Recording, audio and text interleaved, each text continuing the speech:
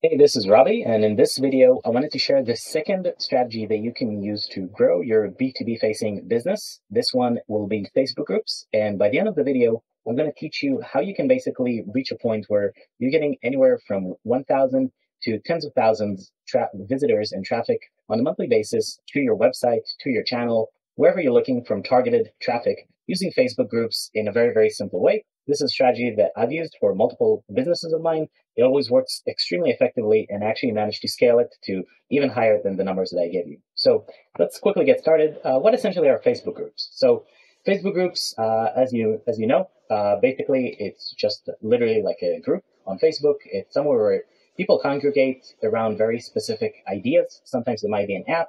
Sometimes it might be a community. It might be a hobby.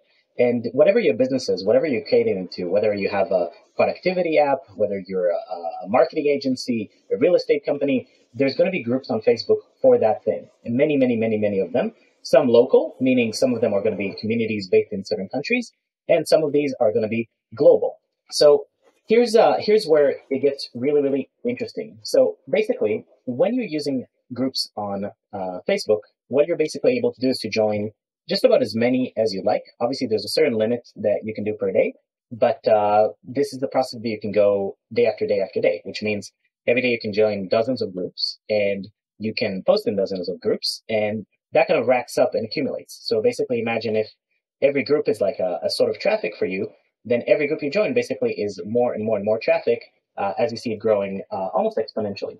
So the benefits of using Facebook groups are, number one, that you're going to get massive exposure. So basically, when you join groups, you're going to interact with lots and lots and lots of people, and a lot of people are going to see you, and some of them are going to click on your links, some of them are going to search you up.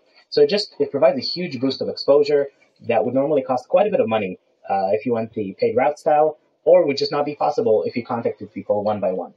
Second biggest benefit is specific audience. So imagine instead of targeting a very large group of people and kind of hoping for the best, you're able to custom tailor and basically target a very, very specific audience when you're using groups. The reason is that, again, groups congregate around ideas. And these ideas and communities could be exactly related to what you're doing, either because you inferred it, meaning it's a group of people buying real estate and you have a company that sells real estate, or it could be like an inference, meaning you have a really cool app that you'd like to promote for developers, and there's a group of developers that talk about development. So you can really pinpoint and find a very, very specific audience. And finally, it's actually quite easy to maintain. So basically, making sure that you keep getting posts working is not that hard.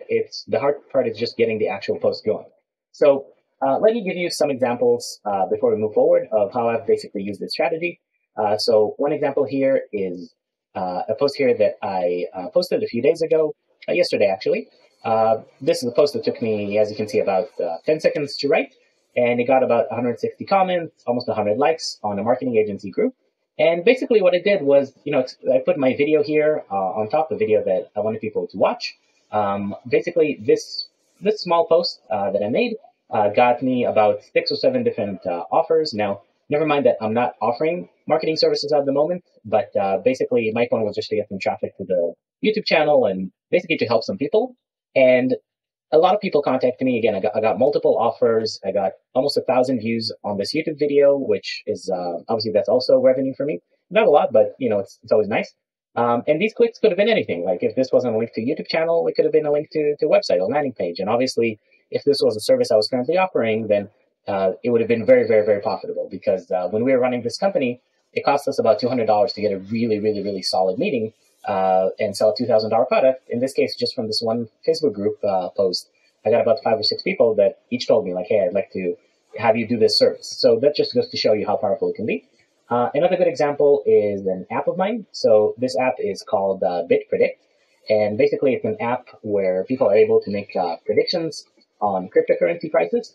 And what I've been able to do is I've been able to essentially scale this web platform from 0 to almost 10,000 users in the first month, using nothing but just posting on groups. So this strategy works extremely well. It's very scalable. It's very effective.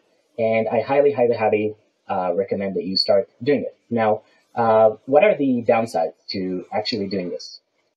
In terms of downsides, there are essentially three downsides that you want to take account of when you're starting to do this.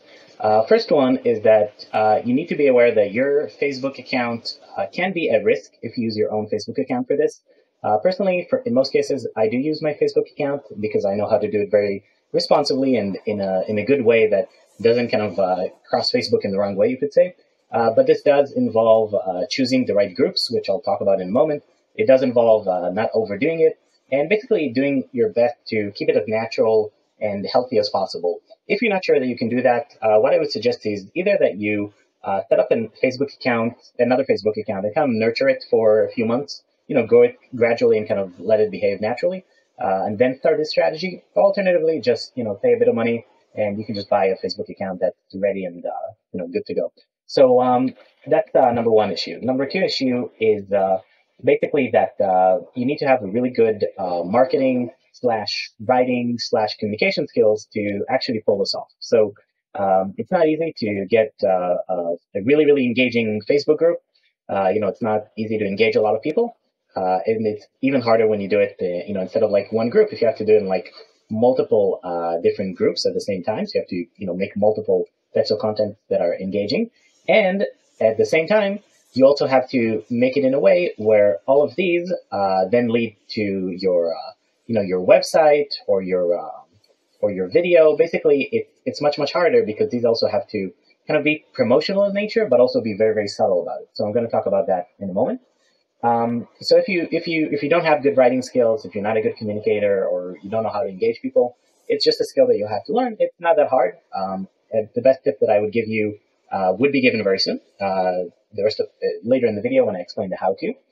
And the third downside that you'd like to take account of is that these posts would need to be maintained. So basically, existing posts that you've already uploaded that worked really, really well, you're going to have to keep finding reasons for them to come back up, basically, to bump them up, whether it's through responding to people again, whether it's through asking good questions, whether it's through having people that kind of ask questions for you. So this is all a very important part of the journey. Now, in terms of the expected results, so what can you actually expect if you do this? Well, in terms of expected results, you can expect anywhere from a few dozen to a few thousand clicks on your website, because as I said, every group here is a source of targeted traffic. Anytime somebody comments or replies, the post goes to the top, which is really the most powerful tool in this case. And also, you can expect many, many more opportunities, everything from partnership opportunities to various people who want to work with you in new ways, or people who want to promote you, people want to get advice. Because, again, you're just getting a massive amount of exposure. So just by a numbers game and by the fact that, again, if you are creating engaging posts, you're being viewed as a leader, you are going to get those opportunities. Now, how do you actually move forward with this? So how do you actually get started? Number one thing you want to do is basically to make a list of groups. That's the number one step. You have to have a spreadsheet with a list of groups that you're going to join. This is obviously the first part. You have to get this done. Now, in terms of what groups you want to join, there's basically three main criteria that you want to judge. Number one is basically more than 1,000 members in the group, because the small groups are just not going to get that much traffic, so it's not worth it. Second one is basically between 3 to 20 posts per day. So if it's more than 20 posts per day, probably a crappy group where people just spam all day. And if it's less than 3, then it's kind of too strict, and there's not a lot of chance that you'll get approved in terms of your posts. And number 3 is good engagement. So good engagement means that if you scroll the group, and of course some groups are private, so you can't see, so you should just join and give it a try. But if it's a public group, then you can see the engagement. So you want groups where you see a lot of comments, likes, shares, back and forth, kind of like healthy discussion. That's a sign of a really, really good group. It's going to be very easy to maintain because people there actually communicate and are very active. Now, second thing you want to do to move this forward is to basically submit applications. So you can apply, I think, up to like 20 groups every couple of hours. That should be your hard limit. And just try applying. Again, keep a spreadsheet, very clear spreadsheet where you can just follow, okay, which groups did I apply to, which ones are pending, which ones do I need to apply to, and that way you can keep things very, very organized. And finally, number 3 is to basically create tailored content, engaging content for each group. So Some content, some groups are very similar. Like, for example, you could have a group around a topic where there's 5 different groups. Just for some reason, there's 5 different communities, but it's the exact same topic. Well, in this case, you can just use the exact same post 5 times, obviously. But a lot of times you would need to create custom tailored content. So what I would suggest to do that is to basically go over the group post and try to get a vibe for what posts really, really work. Look for the posts that get the most comments, most likes, most engagements in general. And these are the posts that you'd like to emulate. And each group has their own vibe, has their own kind of like style, pictures they like, types of things that they respond well to. So you want to really study every group and kind of find out what those really magic top performing posts are. Of course, it's a lot easier in a website like Reddit, where you can just click on the top posts and just see the best posts of all time. But in this case, again, you just need to scroll down a bit and do your own research. After that, when you write the post, make sure it provides real value. So basically, not just perceived value or value in the future. Make sure somebody who reads it actually benefits from reading it in a way that's important to them. So if it's a group about development, make sure there's actually really practical stuff that's going to help people there regarding development. Same thing with pretty much any sort of group. Just make sure there's actual value. And again, you want to know what the value is, because some groups, they might be about development, but the value is just people like to make development jokes. So, and that's the value, like making people laugh. So you really want to make sure that you're providing the right value to the group based on the top posts. After that, you're going to make sure it's engaging. So basically, make sure that there's either a question in it, something that encourages people to respond, something where people are it's very easy for people to just jump in and kind of like have fun and debate and whatever. Like, just make sure there's a really good reason for people to comment. And number 3 is keep your marketing subtle. So the minimum you need, it's really enough to even just say, just to show you an example here, it's really, really enough just to say like,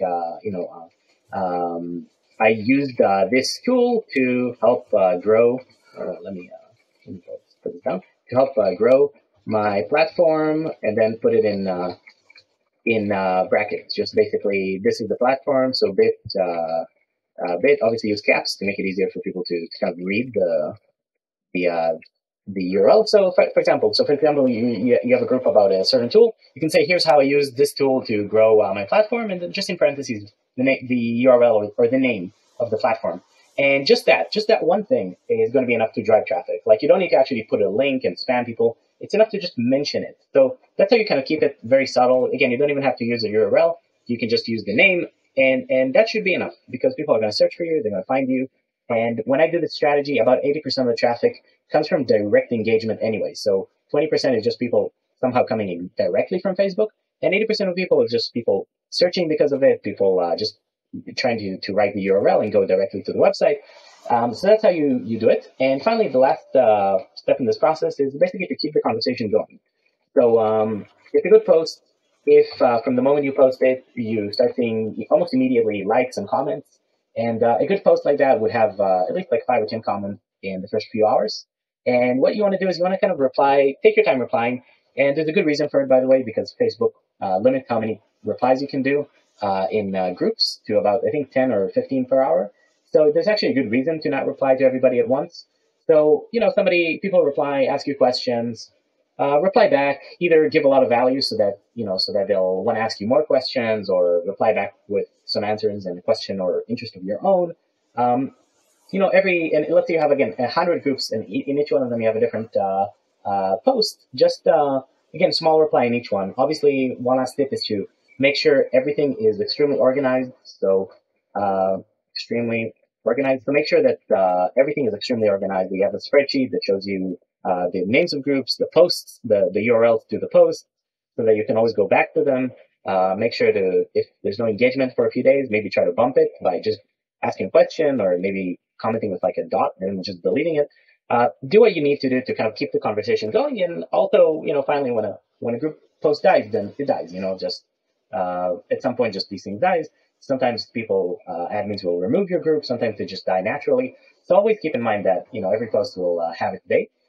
Some will be extremely successful, some are not. And the main key thing is to diversify them. So just you reach a situation where you have dozens, if not hundreds of posts across many, many, many groups, and all of them some are a bit active, some are very active, and that's just going to ensure that you're getting a massive, massive amount of traffic to your website every single day. So just this technique alone could help really, really grow and scale your business, and at least help you close the first 10 or 20 clients in your B2B business. So that was me today. Tune in hopefully tomorrow for episode number 3 of the top 5 strategies for B2B marketing. And I hope you got a lot of value, and feel free to ask me any questions. Thank you.